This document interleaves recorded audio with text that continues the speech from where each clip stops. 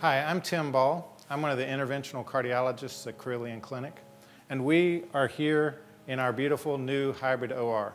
A hybrid OR is a hybrid between a fully functional cardiac catheterization laboratory and a fully functional operating room. As part of our initiative to become a multidisciplinary vascular institute, we have built this hybrid operating room to allow us to perform the procedure called Tavi, transcatheter aortic valve implantation. Transcatheter aortic valve implantation is a procedure performed by an interventional cardiologist in which the aortic valve is replaced strictly transarterially without an operative thoracotomy. In this procedure, a wire is advanced from the femoral artery into the heart across the valve.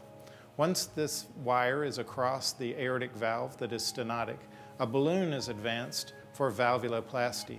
This is to facilitate the delivery of the transcatheter aortic valve, which is very high profile and large, measuring approximately 6 to 8 millimeters in diameter.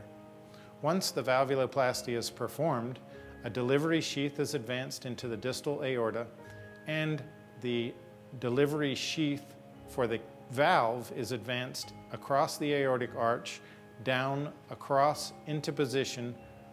The heart is then rapidly paced in order to decrease cardiac output, allowing for precise and exact valve deployment with balloon inflation.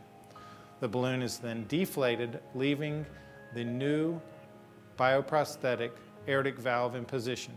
The wires are removed, and this leaves a fully functional aortic valve with 3 leaflets functioning with no stenosis and no regurgitation.